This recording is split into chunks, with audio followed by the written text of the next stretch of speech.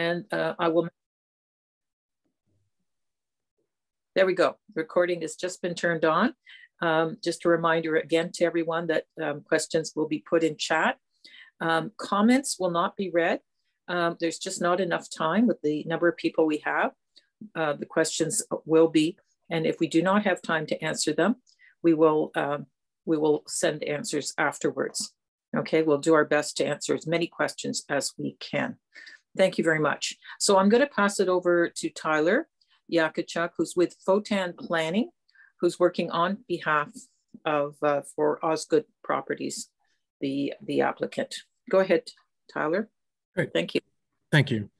So just like to introduce myself. I'm Tyler Yakachuk from Photan Planning, representing Osgoode Properties.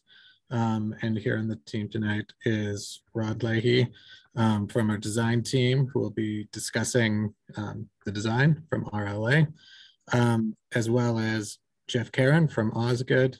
And unfortunately, our transportation engineer was unable to attend. He is sick, and I know there'll probably be a couple more questions about traffic in the comments. And while we may not be able to speak to them as authoritatively without the transportation engineer, we'll do our best. And if we can't resolve the question to your satisfaction, we will definitely do our best to get back to you with the more sufficient answer when we have consulted with the transportation team.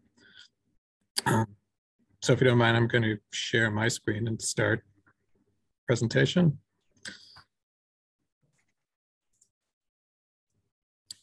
Okay. Oops, sorry. Okay, so we are here today to talk about the proposed project at 1071 Ambleside Drive by Osgoode Properties. The 30-story building being proposed is at the rear of the existing property, where there is currently a parking lot, indicated on the image here in orange. The proposed development is approximately 300 meters from the future New Orchard Transit Station, and active transportation networks also make it an ideal location for intensification. The site is subject to the Cleary and New Orchard Planning Site-Specific Policy Area, which identifies the subject property in the apartment neighborhood. This designation speaks to properties in the area with the intention to develop taller buildings with greater densities. And as many of you are aware, the city is in the process of renewing its official plan, which includes reevaluating the goals of future development in Ottawa. However, other than changing the site-specific policy area to a secondary plan, the new official plan will not change the policies affecting the site. With regarding to height on this site, the policy states that the height is tied to the permitted height in the zoning, which brings us to our next slide. The site is presently zoned residential 5th density, subzone C, with a floor space index of 3 and a maximum building height of 39 meters, which typically maxes out at about 13 stories. Just to clarify, floor space index, or FSI, is the maximum area that can be constructed on a property. It is calculated by dividing the total built-up area on all floors of the building by the total area of the property. So for this property, the total built area cannot be greater than 3 times the area of the whole property, which is roughly 1.5 hectares or 160,000 square feet.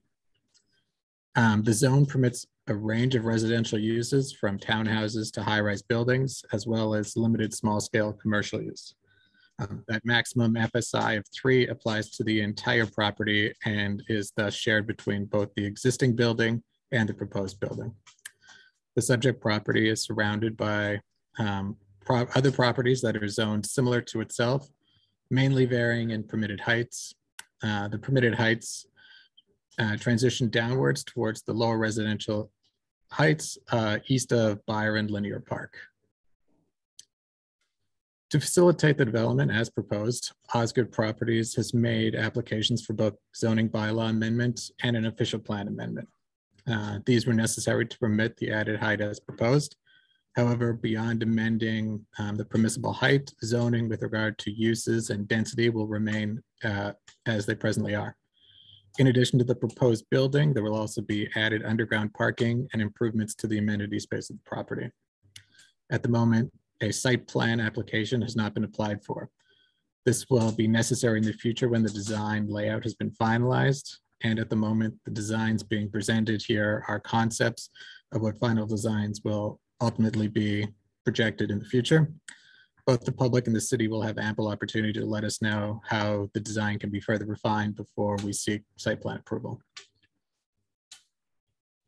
I will hand it off to the design team in a minute to walk you through the concept plan that has been prepared in support of this applications, but I want to finish the project with project statistics as they stand presently.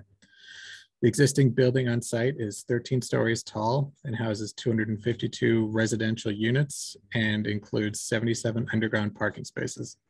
The proposed building has a height of 30 stories, including 293 residential units, and will provide over 5,000 square meters of amenity space. Combined, the properties will include 545 units, 444 underground parking spaces, 152 bicycle parking spaces, and will collectively have an FSI of roughly 2.61. I will now hand it over to the design team to walk you through the concept plan more fully and the methodology for how they arrived at their particular design. Thanks. Thank you very much, Tyler. Again, my name is Rod Lahi. We were hired by Osgoode quite some time ago to analyze this site. I'm going to walk you through our presentation, so I'm going to share my screen now.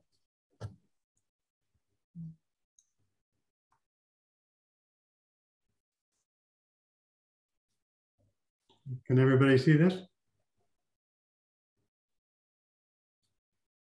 Teresa, good. All right. So I won't walk you through the site. Obviously, everybody knows where the site is. This is just our presentation, and some of this is a little bit of duplication. When we are asked, the first thing we do when we look at sites like this is try to understand actually the nature of the site, the actual size of the site, the amount of development potential that's on the site based on the current zoning in terms of floor space index. And we also look at just the general nature of the site. I grew up in the West End. I know the site very well. In high school, I had many friends whose families lived in actually these buildings. So I know the area quite well.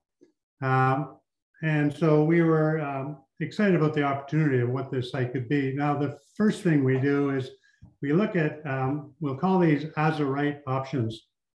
As-of-right means buildings you could do under the current zoning. Again, we're not asking for additional building area. We're asking for a redistribution of the proposed allowable density into a more palatable form. So we looked at this option, which is basically putting 3 buildings, 3 to 13-story buildings. Tyler mentioned we have a as-of-right ability to put in a 13-story buildings. And so we said if we look at 3 buildings, what sort of impact, and you can see on this upper image how these buildings would fit in the view from the water, just different aerial views. So we study this. We look at an extreme case, which is this is a view from the water, basically looking toward the site. An extreme example would be we remove the building at the front and we look at a long 13-story, what we would call traditionally a bar building that would go all the way across the back of the property. Again, these buildings are what's permitted under the current zoning bylaw. And in our opinion, we didn't think this was an appropriate way, obviously, to develop the site, but it's good to always understand what could be done. So we look at options to improve that. This is again a view. You can see this approach would sort of block everybody's view, obviously for the higher floors to get a view over top.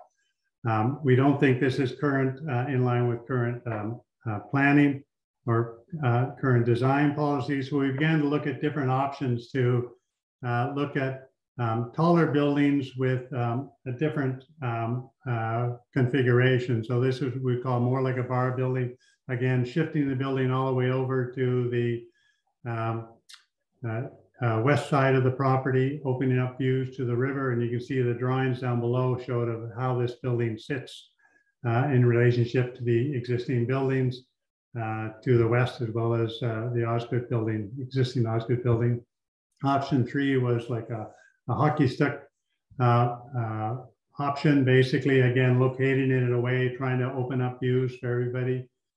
Option 4, again, was more of where we're sort of coming to in this design, where we came up with a more of a point tower building, trying to locate it to open up views for the residents of both the subject property as well as the adjoining property. So we're looking at this from both vantage points. Again, just more views. All these are just different views of we looked at to try to make sure we were trying to do something that opened up as many views as possible. This was a slightly smaller plate and maybe an addition onto the existing building. In the end, we came to our preferred option, which was what we would call a point tower, which is essentially a center core plan with units all the way around. It's the least impactful, in our opinion, from the existing neighborhood point of view. We've maximized tower separations between the existing building and the proposed building. We're meeting all the guidelines of the high-rise guidelines in terms of setbacks to property lines. And we think we've come up with an interesting alternative.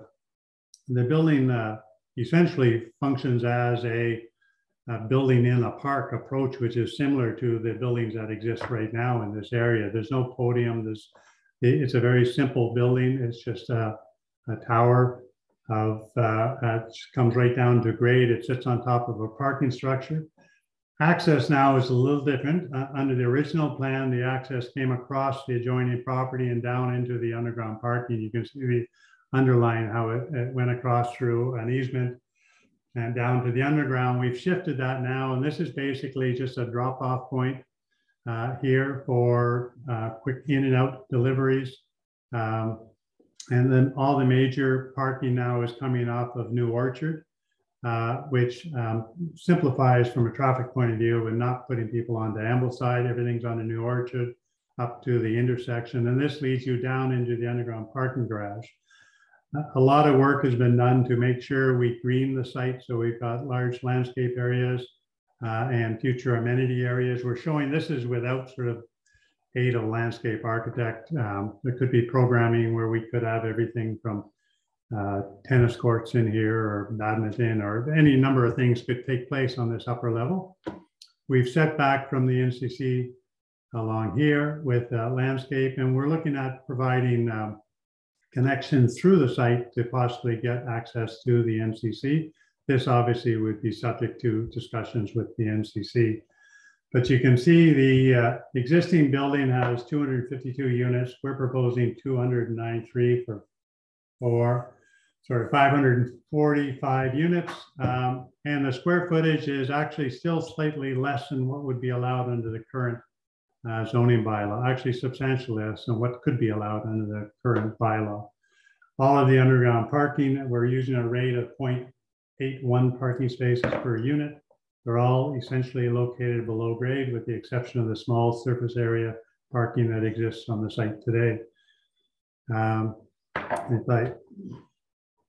So one of the things we look at is movement, pedestrian movement. We look at vehicular movement. So just the potential. When we first met with the city, there was a request that we looked at creating the site a little bit more permeable in terms of access to the NCC. And we do that too from the outside movement of people, as well as within the building and through to the lower levels and out onto the NCC Parkway. We also look at vehicular access, where we're coming, as says, coming in underground. You can see this is the tower placement in this location. And this is amenities. Because of the grade change, this is all glass here looking onto the NCC Parkway, with this potential opening here and through to the green space beyond. This is, again, just a simple diagram showing how the parking work. I won't bore you with that. And this is the at-grade plan showing landscape areas, amenity spaces. We are showing some units here, but I think by the time we finish, most of the ground floor would be dedicated for amenity space. This is what you would call a traditional point tower. You can see it's a relatively small plate. Unlike the bar building, it opens up views. That red corner is just the corner of the property line, just for a reference point. You can see all the units, with the exception of the one unit at the back, is sort of doesn't have the view of the water. The other ones all have views as well. We're conscious of views of the new residents as well as the old residents. And then we did some preliminary building elevations, a sense of scale. So this is, you can see the Osgoode building here, and then the neighboring building to the west of the site.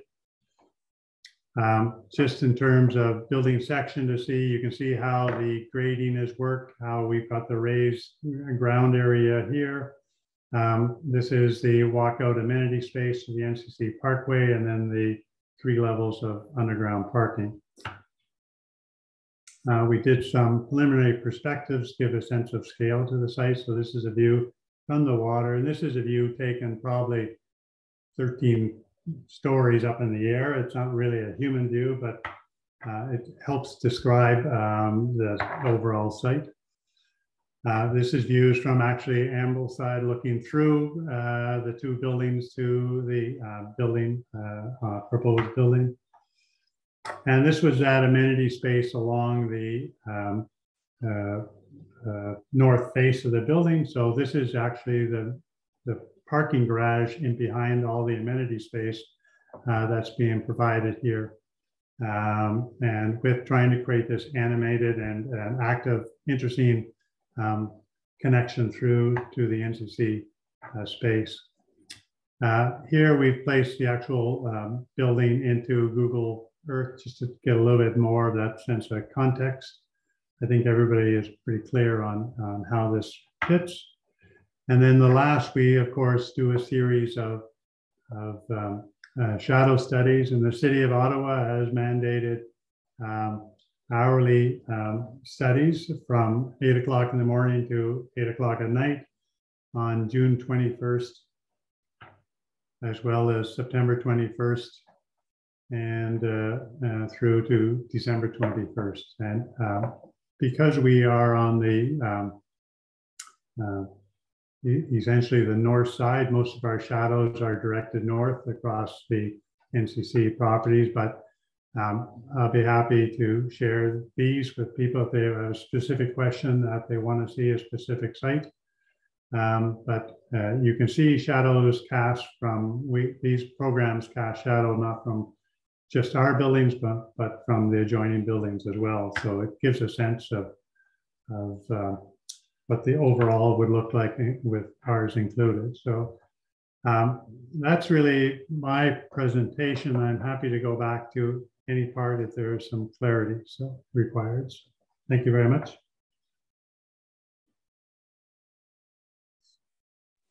Thank you, Rod. So if that is the end of the presentation, we can go forward with answering questions, if that's all right. And like I said, if there's questions that are directed more to the city, we'll have city staff answer them. So I'll go back. Connie can help me out. And just a reminder, comments will not be read. The first question was, why does the proposal deem the impact on proposed developments at 100 New Orchard to be insignificant regarding vehicle congestion? Yeah.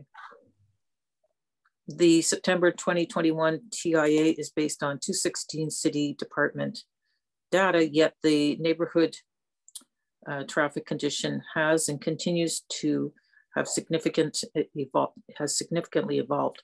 Will Osgoode agree to reassess traffic impacts calculations for New Orchard, Ambleside, McEwen roads? Why does the proposal ignore the impact of the future development at 99 New Orchard and the corner of New Orchard and Richmond regarding vehicle congestion? Okay, you don't have your traffic person here, but do you want to take a shot at it? Sure. Just reviewing the TIA myself, today and in preparation for this, looking at the findings.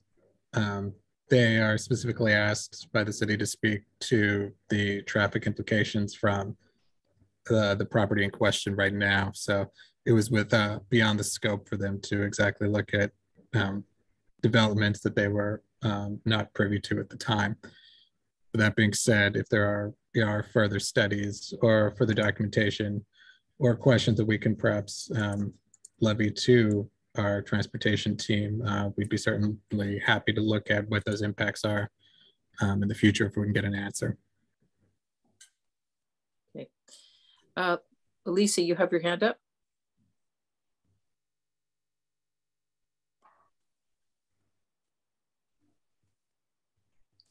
Lisa needs to be unmuted. Okay. Yeah, so apologies on behalf of Parsons. The person we had lined up, someone who wrote the TIA to be here, but he's suffering from a severe migraine, and he did give us a bit of a briefing, but said that he's able to sort of answer any questions. And through the process, and Laurel, the city planner, will probably get into this, we are still working on comments. We haven't received the first round of comments. So if there are concerns about the data used in the TIA and such, those are things that we will be able to correct and revise once we sort of get the comments from this meeting, plus anything that the city engineers potentially have seen looking at that report.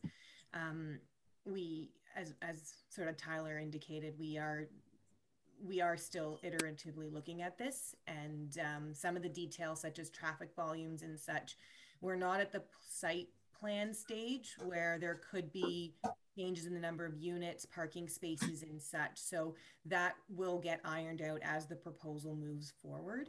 But anything you guys bring up today will definitely be captured. And when we respond to it in the resubmission portion, we will address what we can and have the transportation experts do that as well. Okay, thank you. Laurel, do you want to add anything about traffic studies overall?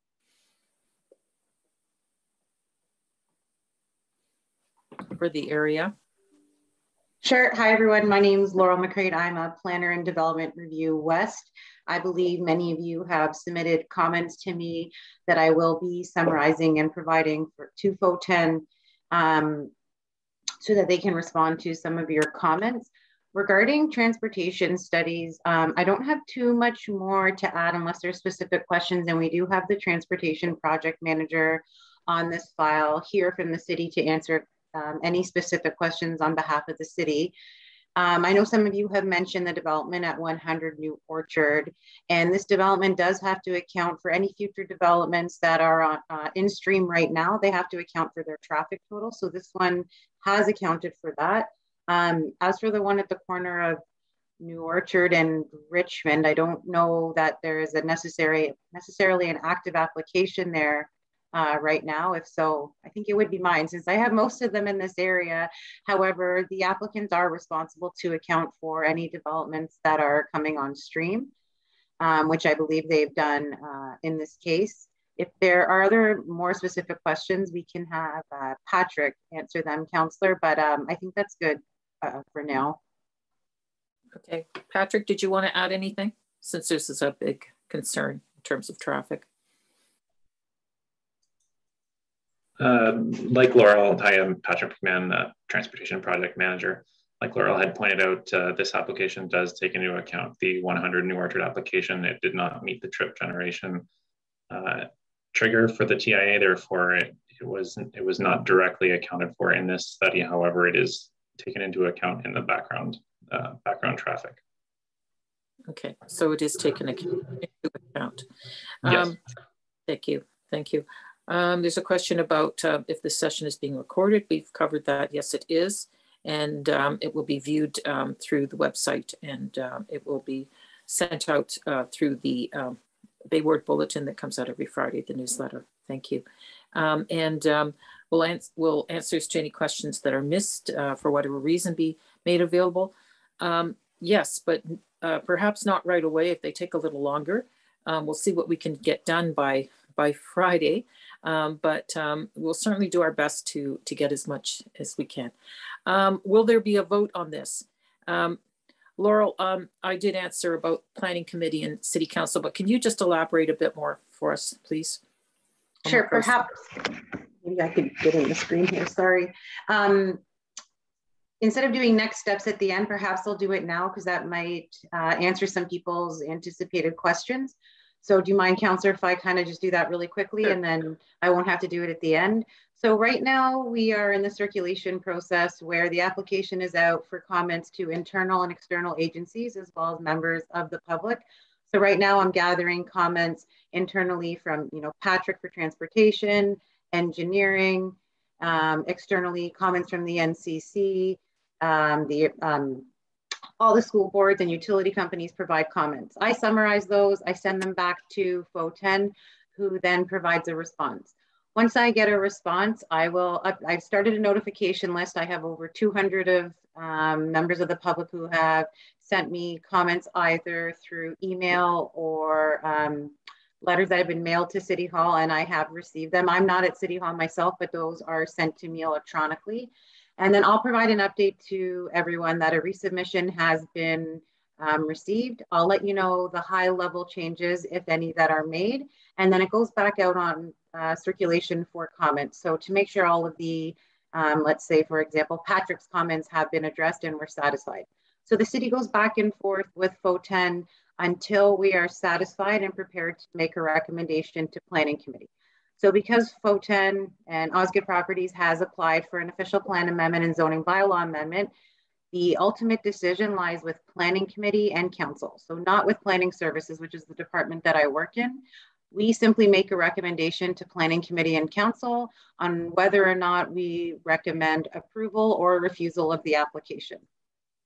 So the public meeting that will be considered Planning Committee, I assume most likely it will be virtual. I can tell you right now, it's not going to be January 27th. There will be comments that FO10 has to address, so it'll take a little bit longer.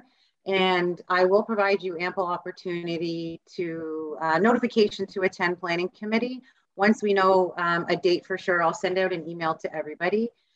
If you have sent your comments to me, you will receive a notification from the department 10 days prior to Planning Committee with the department's recommendation, as well as instructions on how to participate at Planning Committee. So everyone is welcome to come.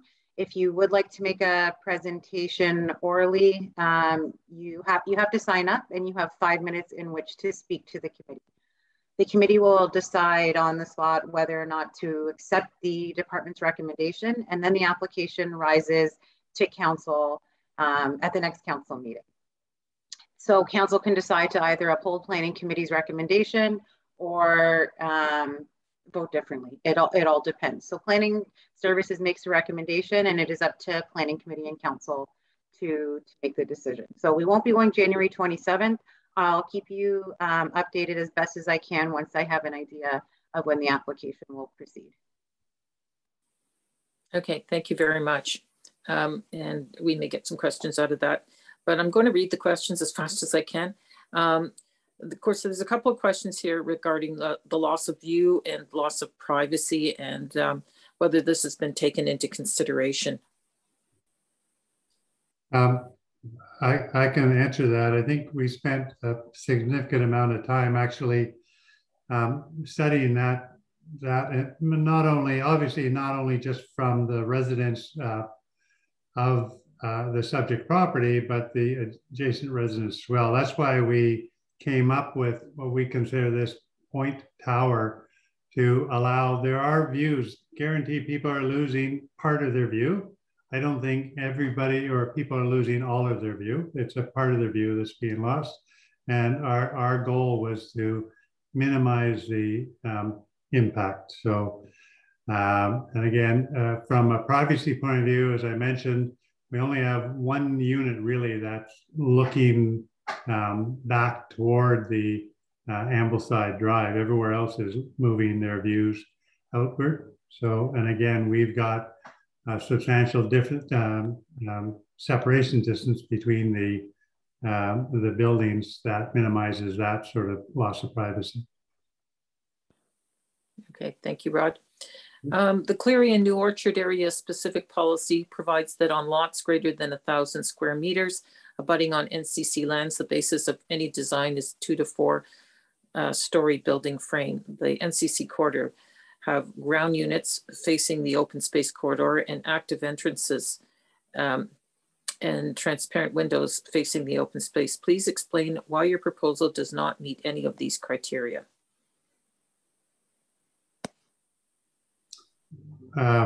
Well, as I mentioned in the sort of preamble, we looked at ways to redistribute the density in a way that we thought was better as an overall design for the subject property. And we looked at, everything has changed with the advent of the LRT and the goal to not only, this is not really increasing density, it's just taking the allowable density and put it into a better built form. So all of these sites, where most sites in the city of Ottawa have permitted zoning, and that zoning overrides all official plan and all secondary plans. So the zoning allows for, as I said, 13-story building that stretches across the entire property length at the back. We don't think that's an appropriate way to develop, but that is actually, that zoning supersedes all official plan documentation. So we think this is just a better way to develop the site than what's allowed under the current zoning. Thank you. Is a pool still being considered? Yes, we had possibly an outdoor pool, and we're looking at an indoor pool as well, but we're really a long way away from getting into that sort of level of design. But we have space for both. But right now we've got we've got so much to get through that whether or not a pool is in there or not is not really that important at this stage. So. Okay. Ongoing access to NCC property, will it be for those in Ambleside 1? Is there any consequences on your project on this? I didn't introduce myself at the beginning. I'm Lisa De La Rosa, and I'm with FO10 as well. With regards to the NCC, we are exploring the option of connecting. We think it's beneficial to this project, but there's a process that we have to sort of go through with them and a separate approval. So the idea of a connection is something we'd like to see, but we won't have we can't tell you right now that is something that we're going to be able to work out. With regards to the connection between Ambleside 1 and this project, I don't believe there's any indication that we're fencing it and creating some sort of blocked access where this site is separate. But again, that comes down to our site planning process, which we are not in yet. And that process is public as well. So once a site plan goes in where the details such as the swimming pool, the more connection related bike lanes, sidewalks, accesses, building materials, all of that is a separate planning process, which we haven't started yet. And when they do, again, that process is public and notification will be put up on site where additional comments can be brought in. And that's where we're in the more finer details of how the site actually is laid out and operates. Okay, thank you. Okay, from Howard, why does the developer need to push the envelope on the existing zoning planning constraints? What is the rationale? Well, I think, Rod, you were trying to make a case on that, but do you want to reiterate? Just again, if we look at what potentially could be developed on the site, we think this is a better approach than the 13-story buildings that either, I showed one example of 3 buildings, 13-story buildings, or one very large, long building. We just don't think that in the current sort of design philosophy of high-rise buildings, that's an appropriate way to do it. And so we've elected to not increase density. In fact, we're not matching the potential density. It's really just taking the density into a higher form. And in so doing, we reduce the impact, the visual impact on the adjacent neighbors and residents within the subject property. Thank you. What are the planned amenities? Oh, again, I can only speak directly, but we've got everything from gyms. Obviously, we do common rooms for party rooms. We do demonstration kitchen areas. We do health clubs.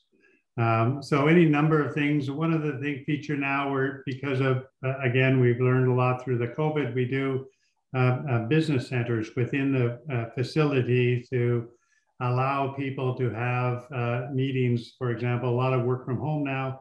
And so it allows somebody to come downstairs to have a structured area that could be a boardroom meeting, internet connection, small desk areas that people can use to get away from, if they're in a one-bedroom apartment, to get away from the space to go downstairs and have more of an office atmosphere. So all of these things we're beginning to integrate into rental buildings like this. So. Okay, thank you. Has an ecological assessment been done in terms of the effect of this building on concerning traffic and construction as well? Well, the traffic study, I think, is being done. I'm not sure the ecological effect on traffic. On the construction itself, you know, we go through a phase 1 study and a phase 2 study from an environmental point of view. And we'll also do, as part of the process, wind studies, as well as the, and so through that process, we'll highlight any sort of adverse impacts on the current environment. Okay. Has been an environmental site assessment done, which essentially looks at sort of potential of contaminated soils and such. We also have a geotechnical study that looks at the stability of the ground and the ability for the existing situation to support construction such as this. And that's currently in with the city as part of the submission package. With regards to like environmental impacts such as waterways or species at risk and stuff, the screening with the city indicated that there was no concerns at this point, and so there wasn't a fulsome environmental report when you talk about the birds, the bunnies, the bees, that sort of stuff. But we do have the environmental site assessment that deals more with potential contamination sources and such, and so that's currently in with the city as well, and there's been no indication that there's anything of concern, either from a geotechnical perspective or an environmental contamination point of view. Yeah, the subject area of this development is essentially a large surface parking lot. So it's not greenfield development in the way it's serving. So it's yeah. I'm going to think that they meant the standards, your environmental standards in terms of the quality of the building and impact on the environment. Yeah, so again, fairly early on, and that's, you know, a meeting as we move through this process, we'll begin looking at alternate heating sources, environment, the qualitative aspects of the building skin, window design. We do, the city has implemented bird-friendly glazing. We'll be obviously putting that into our building. So we'll have large areas for bicycle storage rooms. And I imagine we'll be outfitting the proposed building with bicycle storage for the existing residents as well. I doubt if they exist right now in the building, I'm not sure. But so those are the things that we, you know, will bring the project sort of a higher standard than what's there today. Thank you. I'm going to read this question. It says, what would it take to stop this? And you're asking, how is this project accepted or rejected? And Laurel has already described that it goes to planning committee. That's where it goes, and that's where it's voted on. So it's voted on by members of council. I don't happen to be one of them. I get my vote at council. So that's where it gets voted on, just so everyone's clear. Petitions might influence those who are voting, but there is not a process to stop the development in terms of petition. And I know that that question has come up. Okay, I'll read on to the next question. Penny's asking, Tyler says the structure is 300 meters from the LRT station, yet the photon proposal says 150 meters, which is correct? I believe it is. I will double check the rationale, but I'm quite confident it is 300 meters as presented in the presentation this evening. But if you versus a walking distance to transit versus a bird's eye view from transit, but we can confirm that. Okay, thank you. Please explain. I'm sorry to interrupt. This is Connie. Lisa, if you could, when you speak, many people have a lot of trouble understanding. If you could get closer to your microphone when you speak, Lisa. Yeah, I've been having issues all day. I'll get really close. I'll just turn off my camera so you're not staring at my eyeballs. Thanks. Thank you. Just a reminder, we're not going to take questions. So hands up will not, we will not be doing that. We're using the chat function because of the time that we have and to get through all the questions. Thank you for your consideration. So please explain why Parsons TIA claims the addition of 363 vehicles will have a negligible impact on the congestion and safety of New Orchard Avenue.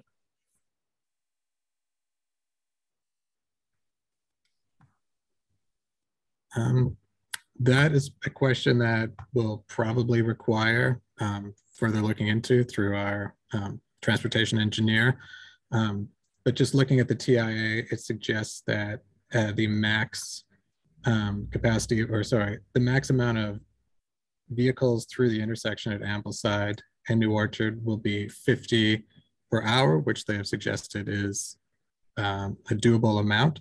So at least from my non-expertise situation reading this, I would believe that they've undertaken it to be estimated that it would be an appropriate level of traffic, even with the new development. Okay, thank you. I'm going to read Jennifer's question about keeping her small children and others safe from increased traffic. Would there be any measures to keep people safe in terms of pedestrians? Sorry, is that during construction or after? I think that means in the permanent state, but during construction, of course, is important as well. Yeah, so during construction, obviously there's safety plans and construction plans registered with the city. After construction, I think part of the site plan process, I think a lot of that will be discussed in terms of, does it require sidewalks, let's take an extreme, or, so I think there'll be a lot of issues that will be dealt with through the site plan process on safety issues with regards to pedestrian traffic. So. Okay, and obviously the city will be examining that as well. Yeah. Okay, is it a done deal? No, it's, as I explained, it is voted on by the planning committee with 10 members and that at City Hall, and then it is voted on at the City Council. So that is where the voting happens, and plans do get rejected and accepted there. And so that's where it happens. Was it considered to replace the derelict 13-story at the front of the property, or is that phase 2 of the project? No, I actually asked the client that exact question. Is it something, because that could have impact on the phase 1, and he said absolutely not. There's no thought of tearing down this building. There's too much value in it, essentially. Okay. Yeah. The from Penny, the proposal notes the proposal notes there is a problem with stormwater in the neighborhood, but details on stormwater design will only be provided in the site plan control application. Will Osgoode delay the project until the city is satisfied with all the problems relating to stormwater in the neighborhood are resolved? I think that's more of a Laurel question. Sure. So for the official plan amendment and zoning bylaw amendment, the study that's required is adequacy of services. So the city would like to ensure, based on intensification on the site with the increased density and number of residents, we'd like to ensure that there is sufficient capacity for storm, drinking water, and sanitary. Do we necessarily look at if there's issues in the area regarding storm? Yes. So we have professionals in the not necessarily in planning services, but departments across the city, all engineers who will take a look at the studies, but the nitty-gritty details of how stormwater would be controlled would be a issue that we look at site plan. Right now, we're concerned to make sure there's enough capacity that can serve the proposed development. Okay, thank you. How will you identify the two buildings, as both buildings are currently addressed as 1071 Ambleside Drive in the plans? I'll take that one. Should this proposal receive approval, it will be readdressed to have a different address. So that's done through the city, through our addressing and signs. Thank you. Will there be a facelift for the existing buildings, such as the entrance overhang?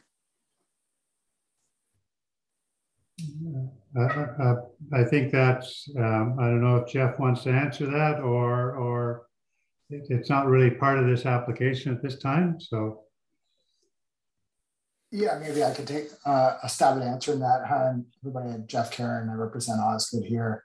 You know, we try to take best care of our buildings independently, and we'll continue to do that and look at those buildings separate from development opportunities. But we recognize also that having a total offering, brand new offering, and a good looking building beside it is really valuable and really important. So we'll absolutely, you know, look to make sure that both buildings look their best as we go forward if this proposal is accepted. Thank you. What is the long-term plan for the site? Basically asking, are there going to be more towers? No, this is basically to max out the development potential on this site at this point. Yeah. Okay, thank you. How will cycling safety be addressed? Again, I think through the site plan process, the city has a review process with specifics to cycling. We are providing, you know, on-site cycling facilities, proper storage with easy access. Basically, the riders can ride right down into the lower parking garage directly off of New Orchard, and we have facilities there, secured facilities, as well as, you know, tune-up rooms and everything else. So, but the city will look at the longer range of bicycling access. There is access directly from New Orchard through into the NCC trail system. So. Okay, thank you. The question in regards to a petition and would City Hall stop a project in light of a petition by 400 signatures? The short answer is not necessarily. Again, it is voted on at Planning Committee by members of City Council, my colleagues. And if this influences them, then obviously that changes their vote. You can write to them, you can tell them how much you're concerned about it. I certainly will be talking to them. I already have, actually. I've already reached out to the chair to let them know about the concerns in this community. So that is the answer to that. Thank you. Osgoode, okay, is this a question here? Okay, we'll move on to a question.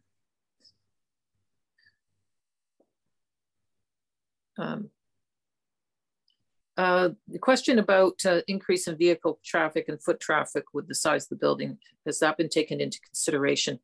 I believe we've answered that with the concerns, but there will be more, I think we'll hear more about that later, because unfortunately the traffic expert for FOTAN could not come. Okay, we're going to, the question about demolishing the existing building, well, we've already established that it's not going to be demolished. Does the city regulate traffic during construction? The answer is yes. Laurel, do you want to detail that, or Patrick would be the best to detail how traffic is regulated during construction?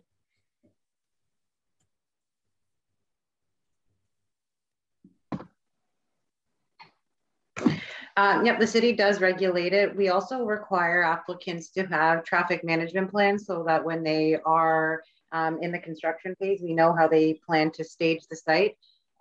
Maybe not so much for this one, sites that are on, let's say, busier roads such as Richmond or Carling, where it is tight for staging. We need to know where they are going to be staging for construction. So how, if and when traffic plans to be stopped, the times of construction, if there's any detours required, if cycling facilities or sidewalks are to be closed, so that we can plan accordingly and reroute where necessary. So we try to work with the applicant as early as possible to have these plans in place so that when it comes time for construction, things can go as smoothly as possible.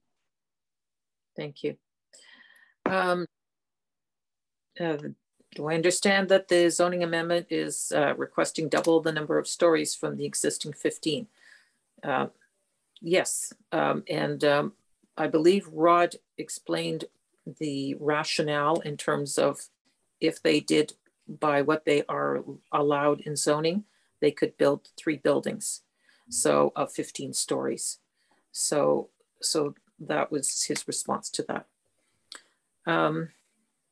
What is the city's decision-making criteria for accepting or denying the application to increase height restrictions to more than double of the current bylaw? What are the most important deciding factors? I'm going to send that to Laurel because she's the one who writes the recommendation in terms of based on what she's heard and all the questions you've asked, like in terms of the top concerns the city has. So essentially, the simple answer is the department's recommendation boils down to how the proposal aligns with city policies that are passed by city council. So this application was submitted under, I don't want to say the current official plan, the official plan that was in effect before, let's say November, before October. So the one from earlier 2021. So I take a look at all the policies in there. So specifically, you guys have mentioned the Cleary New Orchard secondary plan. I have to review the proposal in line with the Cleary New Orchard secondary plan. So there's specific policies in there regarding design. There's policies regarding height and density redistribution. And then I'd also be looking at policies in the broader official plan in terms of urban design. So does it meet tower separation? There's many policies in the official plan that we have to look at. If we feel that the policies align with the proposal, then we would move forward with an approval. If we feel that, the proposal is completely out of line with our policies, then we would recommend a refusal. So I have to take a look at, the Planning Act, the provincial policy statement, that is a broader policy document that is for the entire province of Ontario, as well as the city's official plan and any design guidelines that would pertain to this proposal. So it's basically all policy. It's not just how I'm feeling and whether I think this is a great, proposal or not. That's not exactly how planners do their jobs. We have to rely on all the policies. So a lot of the times our hands are tied. If the policies say, this is an appropriate form of development, then that's how we would have to proceed. Thank you. Why does the city have zoning bylaws if every developer asks and usually gets exceptions? So that also relates back to the Ontario Planning Act. Under the Planning Act, which is a document that guides development throughout the whole province, it states that any property owner or non-property owner is able to apply for a zoning bylaw amendment as they see fit. So anyone can come in and ask to have their property or their neighbor's property rezoned to what they deem as appropriate. And then it's evaluated by the municipality and ultimately planning committee and council. If we were just to apply all the zoning bylaws, I should also state, not necessarily for this property, but our bylaws is very outdated. It's an amalgamation of all the previous municipalities into one. massive obese bylaw that is not up to date. It doesn't meet a lot of the policies in our old and new official plan, and we're going to be going through a massive review to redo our zoning bylaws. So a lot of the requests we see today are simply requests because the zoning on current properties are out of date for current times. So anyone is allowed to apply for a zoning amendment. That's their right under the Planning Act. Whether it is appropriate or not, I should say, you have the right to apply. Thank you, Laurel. Why does developer need to provide so much parking when LRT is next door? How are we going to get cars off the road? I'm just going to ask Rod about the parking ratio overall, just to let people know that how many people will get parking spots.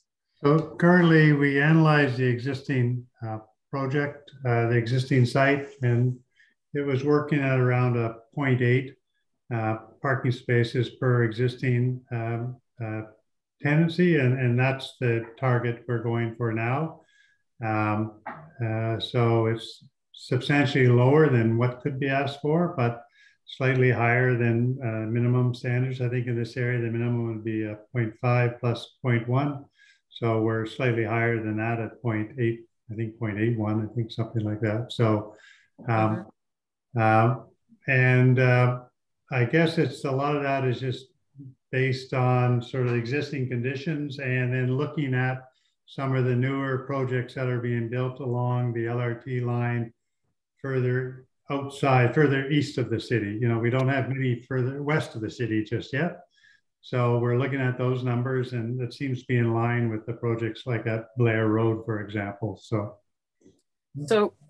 that means 20% do not have parking spots, correct? Well, remember there's a 10% in there of visitor parking that is in that 0.8.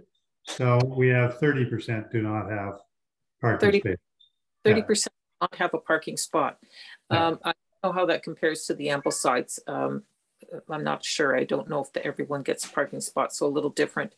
So this is what's happening going forward is you don't automatically get parking spots, just so people realize that in the time when Amblesides were built, I expect that it was 100%, if not more, in case people had more cars. I'm not 100% sure about that. I'd have to check it, but not sure if you know. No, we actually looked, I think there was one-to-one parking, but we actually went through and examined the actual rental uptake, and it was actually lower than what was on site. There were vacant parking spaces on site. People are choosing now not, cars are, as you know, very expensive. There are people choosing not to own cars. So, and I think, and we're hoping obviously with the investment in LRT that there'll be more people choosing not to own cars. So. Thank you. Okay, there's a question about emergency vehicles. How will an ambulance get through the long-term care home across the street during construction? That might be a Patrick question in terms of traffic control and during construction. As Laurel pointed out, there will be a traffic management plan that will be implemented if and when this development proposal does get accepted. At that point, we'll make sure that everything is accommodated appropriately, as Laurel pointed out earlier. Okay, thank you. How does this building design align with the city's official plan that professes to identify and protect natural features, enhance green space, visibility, and access to these spaces? Do you want to take that, Rod? Well, I could, in saying this is a unique situation in that we're actually building, as I mentioned, we're building on top of a parking lot. So there are no natural environment that we're disturbing. We're basically, in our opinion, we're removing a parking lot, putting up a quality building and enhancing the landscaping in the on-site and the immediate area. So we'll have increased landscape buffer along the entire length of the NCC, which can be a parkway, and it can be planted and increase the landscaping area. I think one of my renderings showed that space. So it's about a 20-foot in landscape space along the entire length of the property. So we feel comfortably we're actually increasing the amount of natural vegetation on the site from what exists today. Thank you. Tracy's asking you, Rod, what was the design brief that you received and targets that Osgoode wanted to hit with this proposed design? It would seem that your other options proposed would keep legacy residents and views more intact than the current proposal. Could you please clarify the brief you received? Well, the brief was fairly open-ended, actually. We met with Mr. Greenberg, and he asked me to take a look at this site and give me my professional opinion on how this site could be developed. And so, again, as I mentioned, we looked at existing zoning and reported to him what the actual zoning that's in place today would allow him to build in terms of location of buildings and the amount of square footage that's permitted.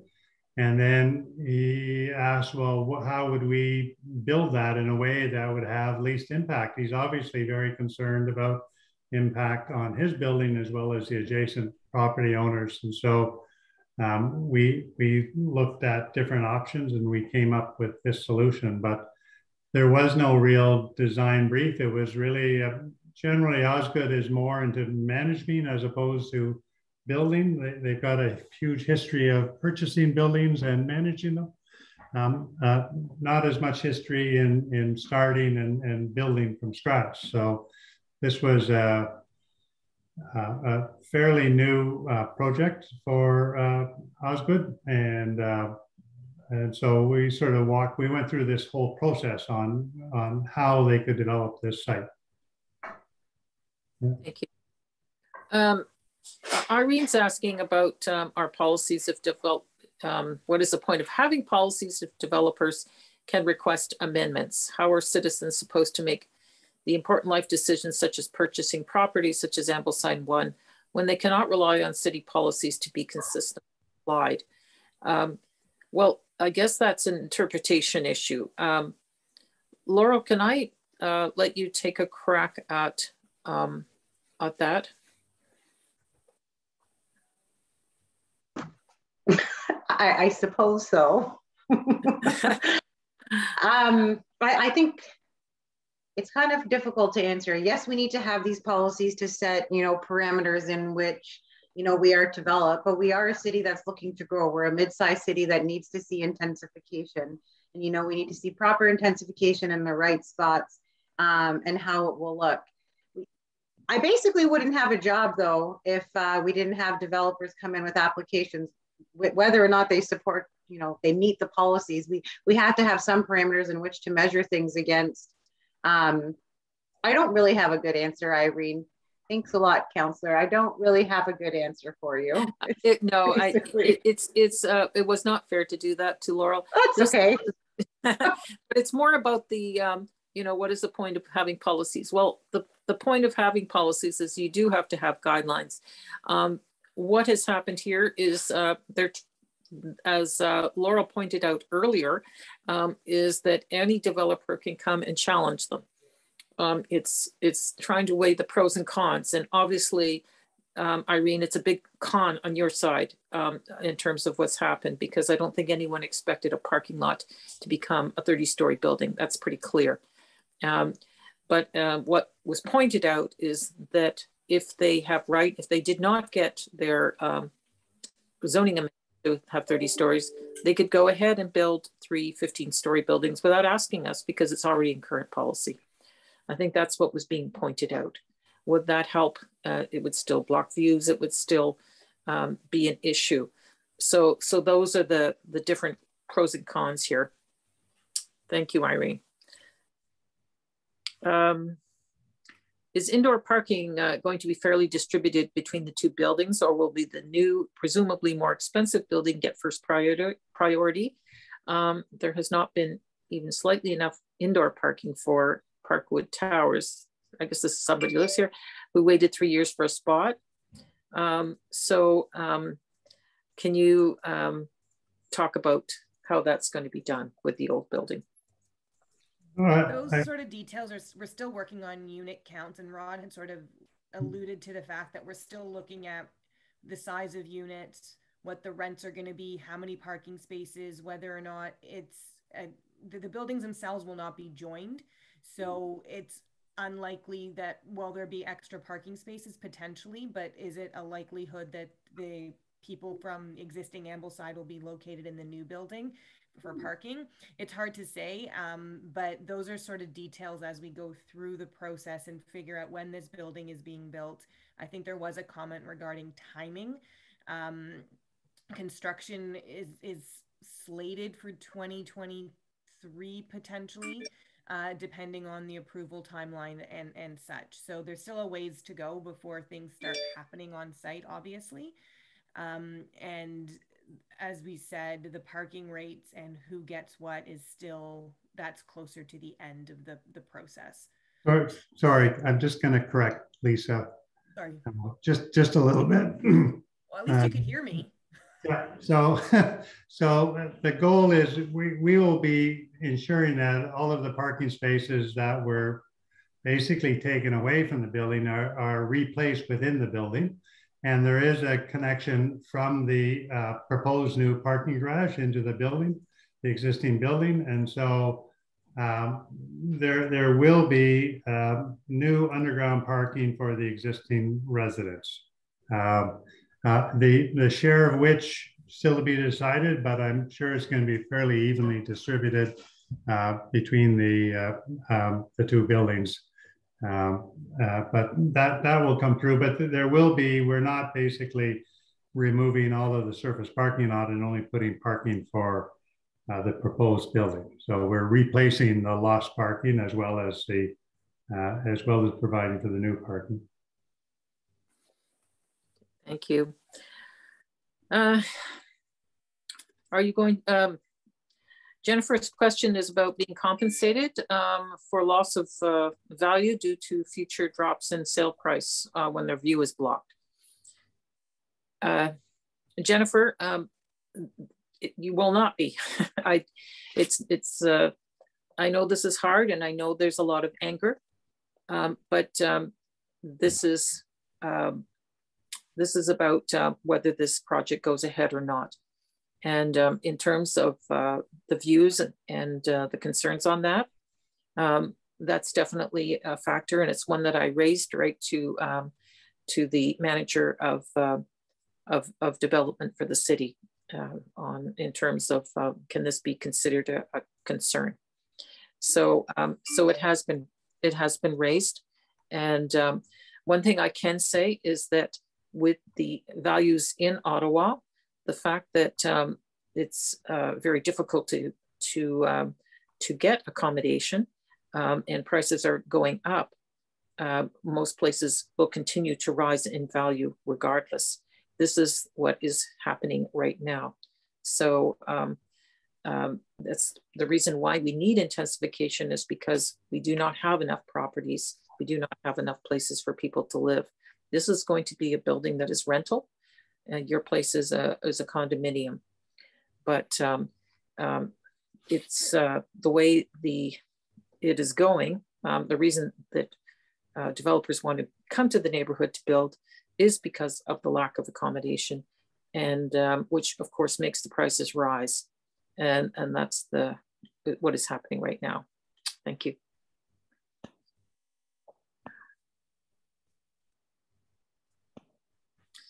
Okay, I'm looking here for questions. Fire code, every building in the neighborhood has multiple emergency exits and crews. The proposed building has only one access, especially leaving on the north side. Is this a problem? Is this going to be a problem?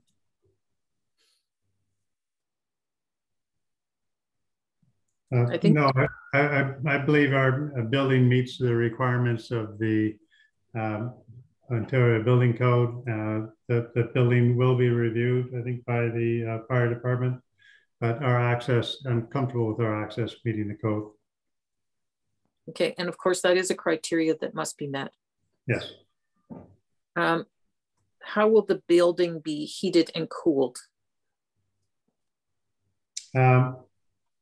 That's subject to discussion, but there's multiple, either through multiple 4-pipe fan coil systems or heat pumps or ground source heat pumps. So we're looking at, we will be looking at all the different alternatives as we move this forward, but it would be through some form of central system.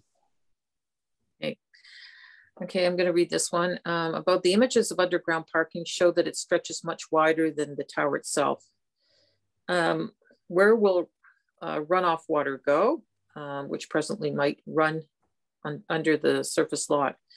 Why are more parking spaces needed underground than the number of units in the tower plus surface spaces?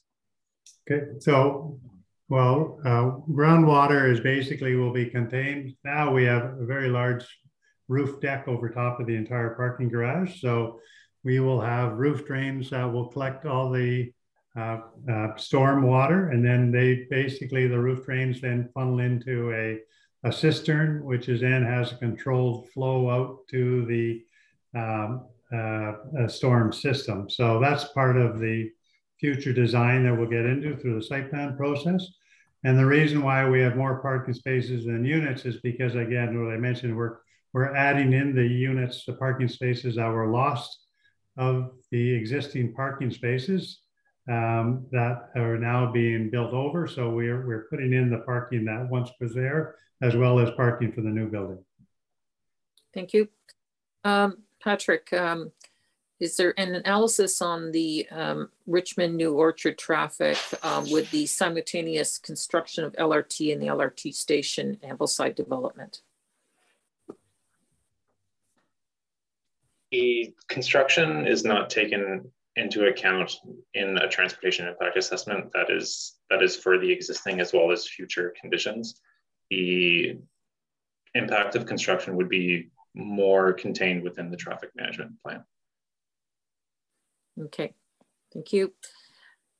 The common room in the current building on the site is a room in the basement that's closed except for a short time in the morning and afternoon.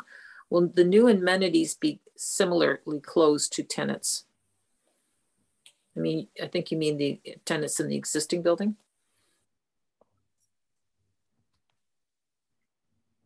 I think that's a management question. Okay. I can take a shot at that. We got Steve here. Do you want to jump on, yeah. Steve? Yeah, I'll take it. Hi, I'm Steve Greenberg. I'm the president of Osgoode. A lot of the reason for the public space in the existing building, 1071 Ambleside, unfortunately, you looking after the alarm? Yeah, I'll be fine, thanks. Okay, thanks. Have a good night. Is due to COVID. The intention would be to have those public spaces open at all times during the day and early evening. And that's what we would see both at 1071 after COVID is hopefully finished and in the new proposed building. Okay, thank you. Thank you very much for coming out, Steve. Okay, I'm reading all questions. Has the socioeconomic impact of people selling their properties in neighboring buildings due to loss of view, construction impact, etc., been studied? Will this create a change in the current demographic of the area? It's likely that it will not be studied, except in the terms of that these things are noticed in terms of changes in the community. But it's really hard to tell, and of course, in the end, is there going to be a lot of movement? I can't tell you, but in terms of the demographics, that's a very difficult question to know until it actually happens, I guess. If you're saying that these things would happen, okay.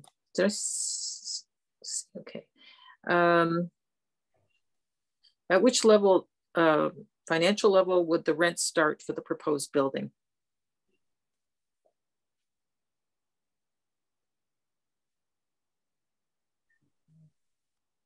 I'm not sure if Steve wants to answer that. Yeah.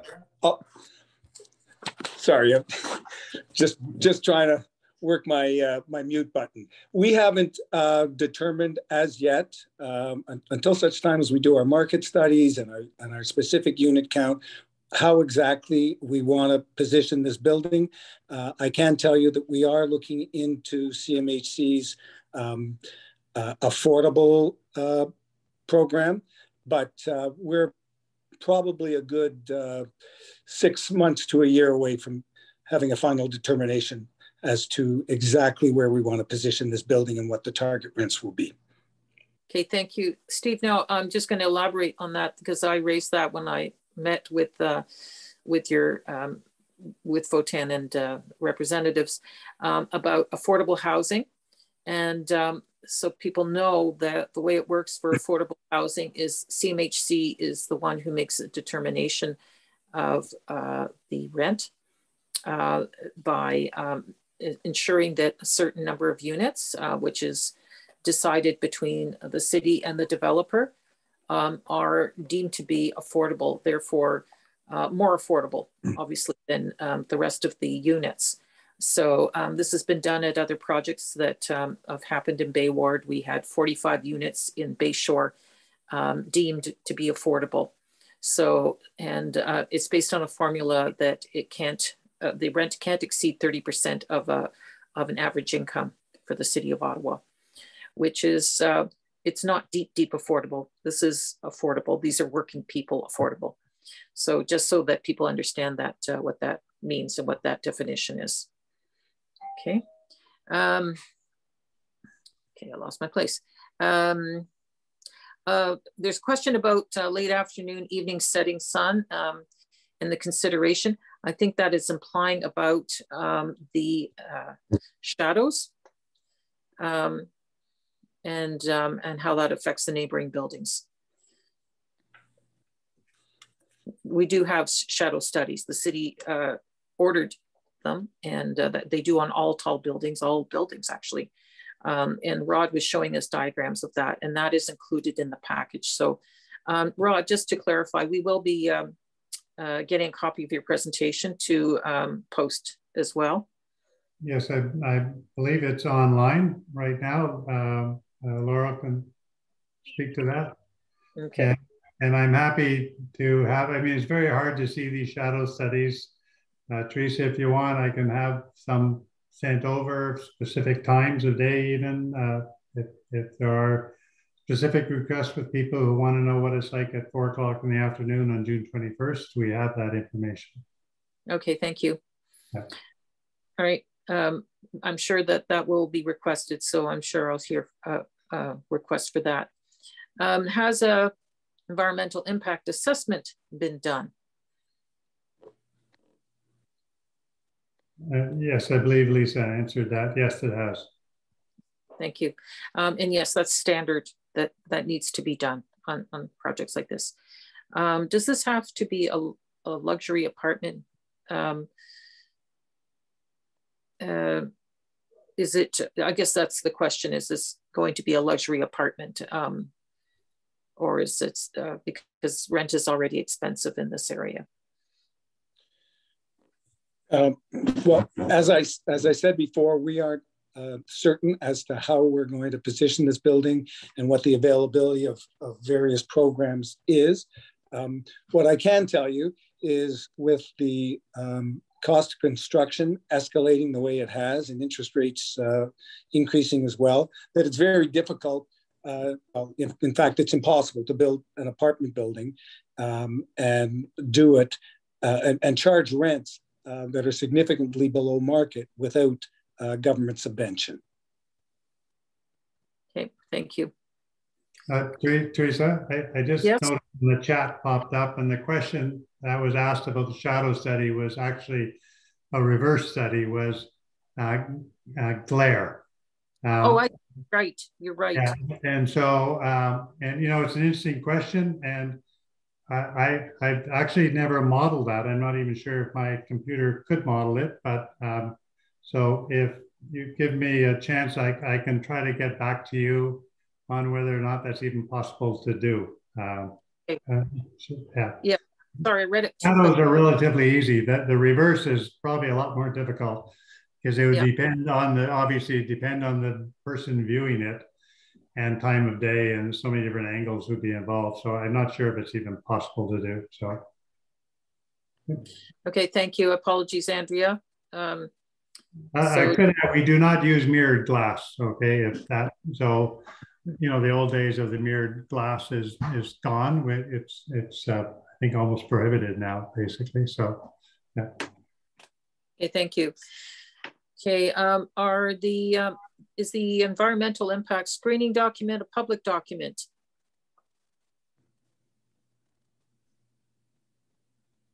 Yes, that's available on the DevApps search.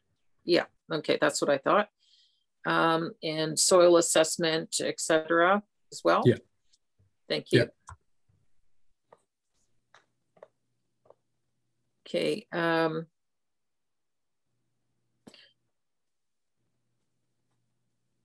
Okay, there's a question about wind study, and will the city do its own study to validate findings of the wind study that was done?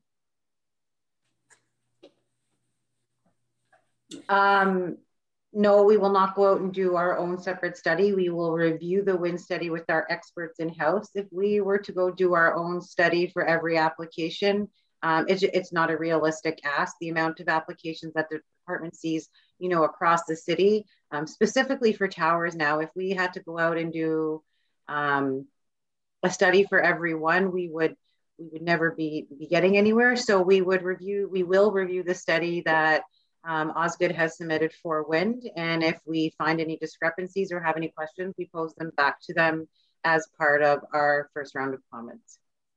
Okay, thank you.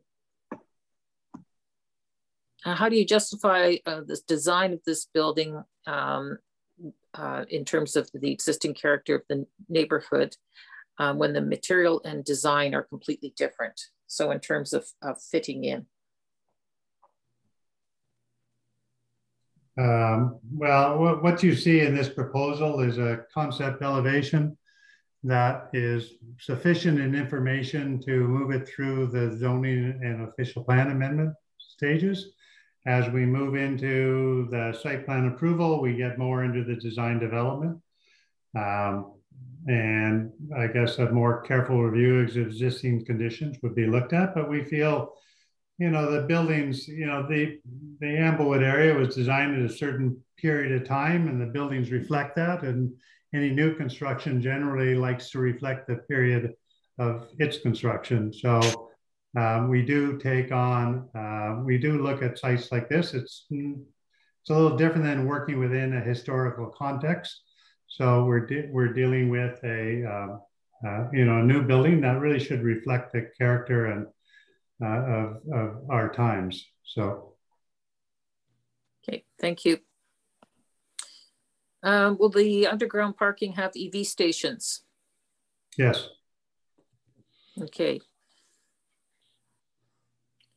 Someone asked about how many votes are needed. If you're asking at planning committee, there's currently 11 members, so a majority would be 6 if to defeat the proposal. And if it got past that, it would have to go to council. There's 23 members of council that would have to have 12 votes to be defeated. Okay, I think these are repetitive.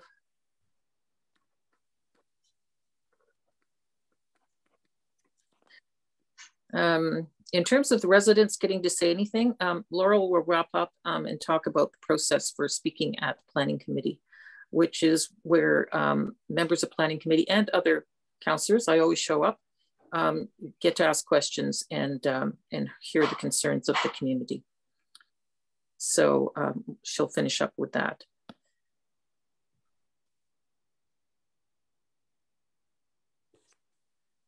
Okay, I'm looking to see if there's any more questions.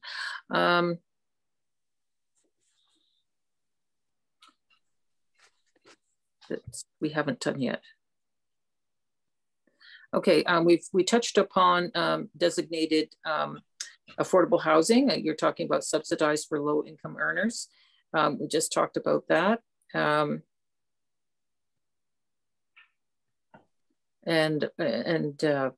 about traffic, we've already looked at that. Accessibility entrance on 1071 will be lost. How many people with disabilities will get in the building? So what is being done for accessibility is a good question.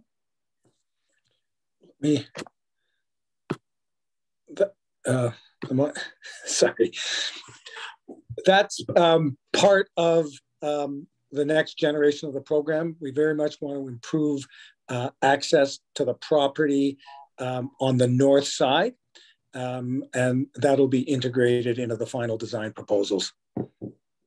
Okay, thank you. Don is asking about less abled person who travel on mobility scooters from New Orchard Avenue. Yes, that is something the city has to always keep it standard. We've had to do that with the LRT construction too, which has been challenging, and the impact on safety. So that is always a priority. And I know I've discussed this with the transportation people when we've had concerns in the past about previous construction. The proposals. How will the pressure on Ambleside and New Orchard be on visitor parking be dealt with? So do you feel you have adequate, I guess the question is do you have adequate visitor parking?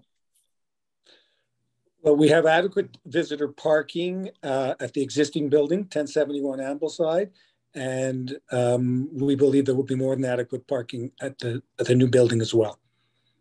Okay, thank you.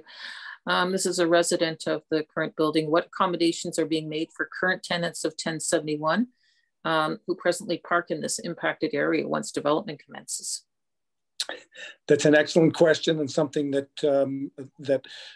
we're taking very, very seriously. One of the things we are talking about is building the parking deck in stages so that we don't have to move as many, we don't have to move all of the tenants who are currently parking outside at one point in time. There are a number of indoor spots during the summer months that are not used, and there is the opportunity to create more temporary parking at the front of the building during construction. Thank you. The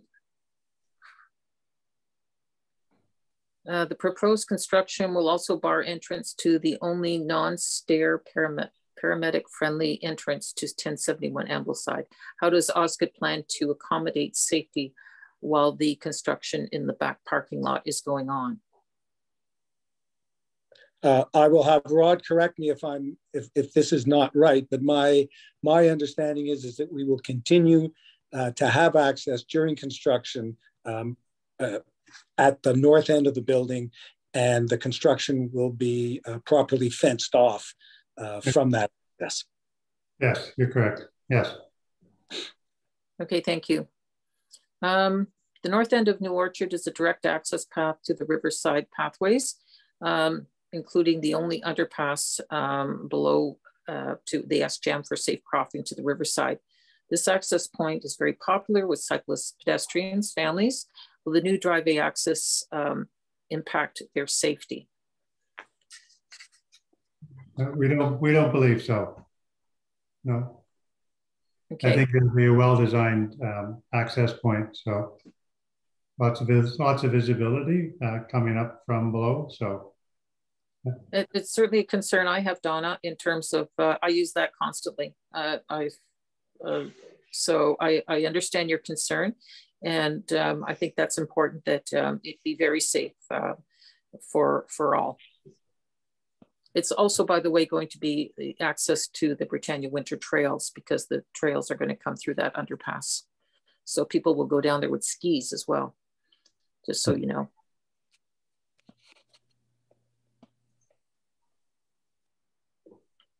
I'm just looking for questions. What is the impact of approving height request when other property owners also ask to exceed official plan heights? Will this be a precedent for any other properties in the area? That's for me. Yeah, it's for you, Laurel. I'm ready. I'm ready. No, it doesn't set a precedent. Each application is evaluated on its own merits. So we take a look at the actual application before us. And as I mentioned before, we evaluate it against city policies and guidelines. And it doesn't necessarily mean that if one down the street was approved, that another application would be approved for the same reasons. There might be different zoning, it might be a different designation under the official plan, and the context could be completely different than what is down the street. So I know we've talked a lot of, the proposal at 100 New Orchard has been brought up several times. That application has been on hold for a very long time. That's also my application, and that might never come to fruition. So if this application here on Ambleside goes forward, it doesn't set a precedent for New Orchard or vice versa. Each one is evaluated on its own merits is what happens. Thank you. Okay, I'm just looking at the number of questions we have. It's hard to tell because some of them are statements. I'm gonna say we'll go for another 15 minutes if everyone is okay. I know I'm asking for your time in terms of everyone being here. Okay. Sorry, every time I do this, I lose my spot. I know there was a question about being close to the water and water levels. Maybe we can answer that one.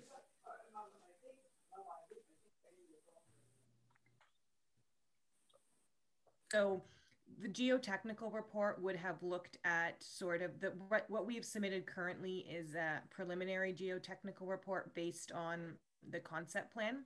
But as the site plan gets more refined and they understand the depth that they have to go down to create the parking garage, do the shoring, the soil engineer is on site and constantly monitoring stuff. So if things like water levels and water tables are a concern, they get addressed at the time of sort of construction and pre-construction as Rod and his team come up with the detailed drawings for the actual building.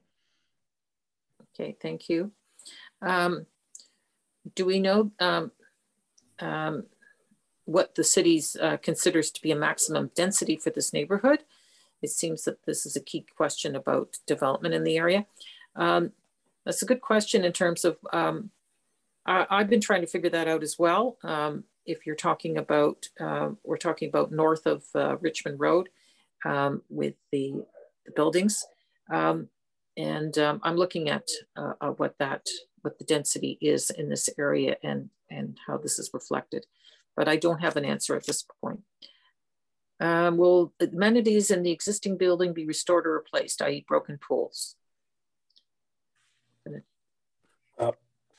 We have no intention at the current time of restoring the existing pool. Okay, you're not going to restore the existing pool? The pool has been out of service since 1987. Oh, okay, I didn't realize that. Yes. Oh, okay, so what will happen?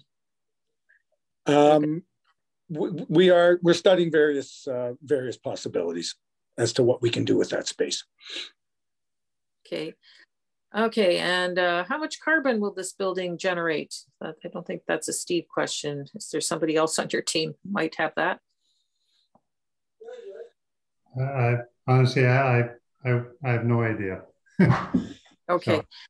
So, okay, that would fit into an environmental study, so perhaps there's some information that would lead to that answer. Evacuation plans,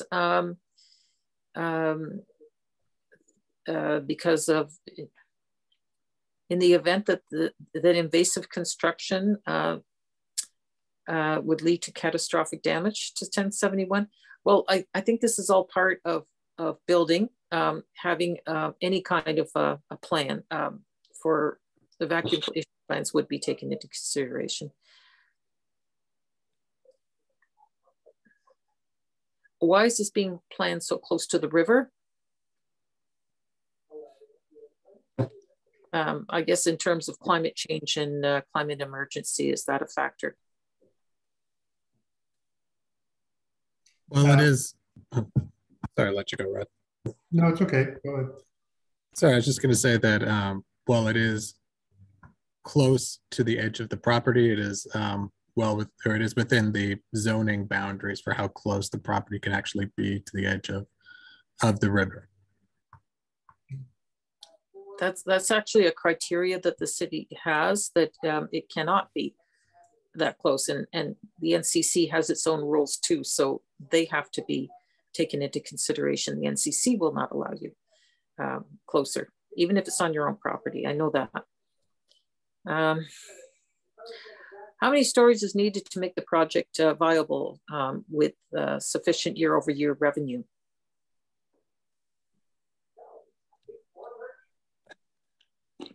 I don't think that's an appropriate question for this forum. Okay. If approved, when would construction start and when would it finish? The process ahead of us is, before building permits would even be contemplated, would be 2023. I think at the earliest, but it's really, I think Osgoode's got a lot of soul searching to do prior to sort of fixing a date. Right now, we're trying to get the policies in place and the zoning in place to allow them to make a informed decision. But I don't think Mr. Greenberg has picked a construction date yet. So. Correct. Okay, and at this point, we don't even have a date for when it would go to committee. So, so obviously, it all works from approval, which would be a major factor, and we don't have that date yet. Yes, I say after the approval, then would be the start of the design process for site plan, and then the site plan process is, as you know, another 6 to 8 months approval process. So you're looking at close to a year after it's gone through this process. So. Okay, just looking to see if there's any other questions in terms of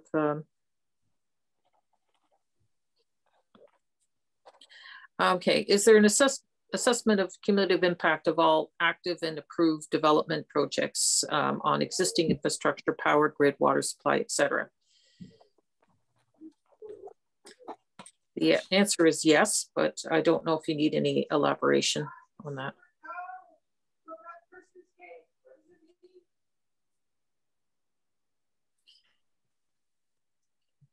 I can't answer questions about affordable housing because that has not been decided or raised even. Well, I raised it, but we have not got that information at all, since that has to be a discussion.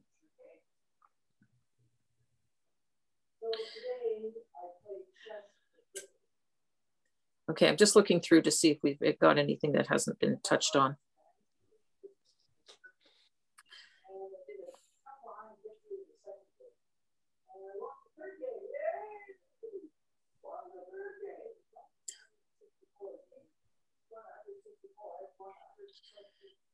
Okay, I'm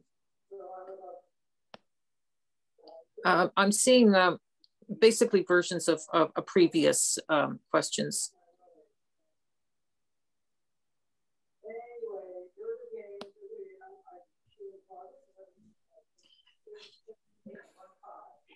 Okay.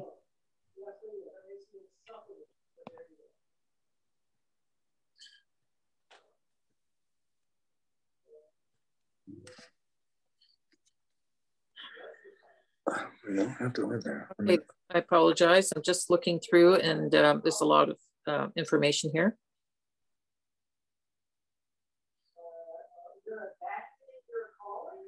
Okay, so we've already talked about the car issue of the construction.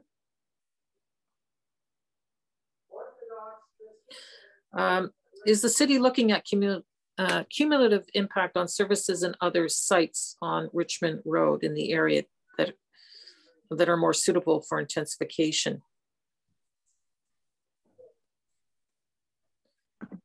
When you talk about services, I'm not sure if you're talking about water services, hydro, electricity.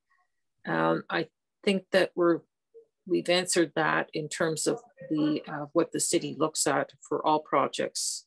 Don't know if it's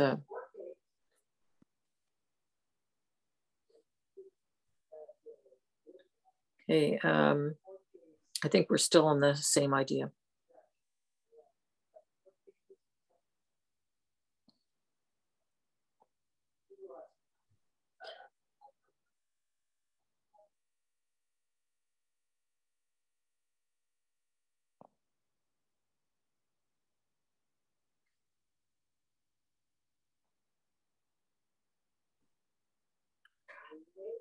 All right, at this point, I'm not seeing new questions. I'm seeing comments back and forth. So I'm going to say at this point that we've covered the main questions.